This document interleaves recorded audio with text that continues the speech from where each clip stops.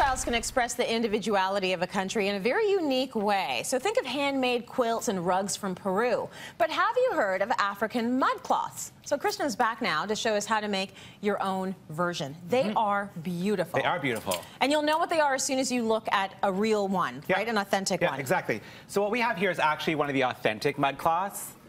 So what's really beautiful about mud cloths is they're made in Mali, and it's actually a process that takes several days where they pile on mud that then dyes the fabric. Then they rinse it off, they pile the mud on again to get to this black color. Beautiful. So it's really beautiful, but because it's so labor intensive, it can be expensive. Yes. Like I sourced this runner through a fair trade company and it was like $250. Right. So I'm gonna show you how to do your own set of napkins for under $20 for all 4 napkins. Ooh, lovely. Yes, and the expensive part is actually the napkins. Yes. So one of the easiest things to do is we're not gonna go in the backyard and get mud. No. Your kids might love that, but it might take a long time. Yeah. It's actually a dyeing process. It's almost like batik. Okay. So what you want to do is get some 100% cotton napkins. Yes. So very simple. You can store some almost anywhere. And you're actually just going to hand draw, I can show you right here, your pattern. So you can see I sort of pre-drew a pattern on here. They can get in there. Yeah, you can see it. So it's really light. It's in pencil marks, but it's in pencil because then it will wash out when you're doing it. Perfect. So you just do pencil marks. Super easy. And then you're actually going to fill it all in with kids glue. Oh, the glue. Okay, I know how to work one of these. Yeah. You have to actually use this specific glue because it's a gel glue. Okay, it has to be gel glue. So it means eventually it will wash out, so you'll get that pattern. Do you care how specific I'm being? No, you don't have to be specific at all. And what I loved about it, and I did it kind of freehand, is you can start like you'll see. This guy wants to collaborate. Are you going to ruin my design right now? What are you doing? No, I'm adding little circles. Oh, okay. Like there's almost no mistake. Okay. Well, I like projects where you say things like that. Yeah, right? You grab your glass of wine and there's no mistakes. You can't do it wrong. There's no wrong way. No, you kind of want this sort of authentic, abstract, right? Beautiful. It's a great project to do with the kids. The only thing I'd recommend is it sometimes makes your hands sore. Yeah. It's a lot of glue, it's a lot of squeezing. But that's your workout for the day. That's your workout for the day. So I pre-made one for us, so we don't have to wait till we finish. Although this is really fun, Christian. Right? It's actually, and it doesn't take that much time at all. No, it doesn't. So that's the pre-done guy. We'll just move the glue guy down there.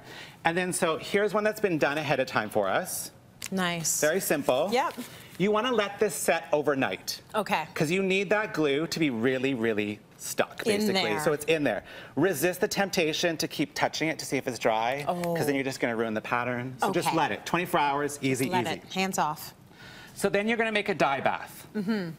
I will wear gloves. You do not have to I will watch. So the only tricky thing with gloves, with dye baths, is make sure you've got new gloves. I had a hole in one and I had a black thumb for a day or so. Oh, man. So just be careful. So the trick with this also, though, is you want to make sure, usually when you dye, you do a very hot heat water. Yeah. Don't do that this time. Oh, really? It'll melt your glue. Oh, that's true. So just make it sort of room temperature water. I use this dye. Other dyes could work as well. I'm not sure. I haven't tried it yet. Every black is a bit different black. And then you're actually just going to soak it. And you do want something dark in color. Dark because it's supposed to be emulating mud. I mean, you could do any color you want, but basically you want it to be black. Okay. So you're going to let it follow the instructions in the package. And this one you add some salt. You're supposed to rinse it around a bunch for 15 minutes and then let it sit for an hour. Yes, it's got. I can imagine it has to sit for a really long time. So you let it sit for an hour. Then you're going to rinse it in cold water. Yes. And then you're going to rinse it in warm water, which actually takes off all the glue. Oh. So if you grab that napkin right there, that is our finished product. Does the glue come off easily? Yes, I'll use this hot soapy water. It's kids glue. Right? It's supposed to be cleaning off the kids' clothing, so it comes off very easily. And you know what? I love the fact that we do DIYs and show you how to do things at home.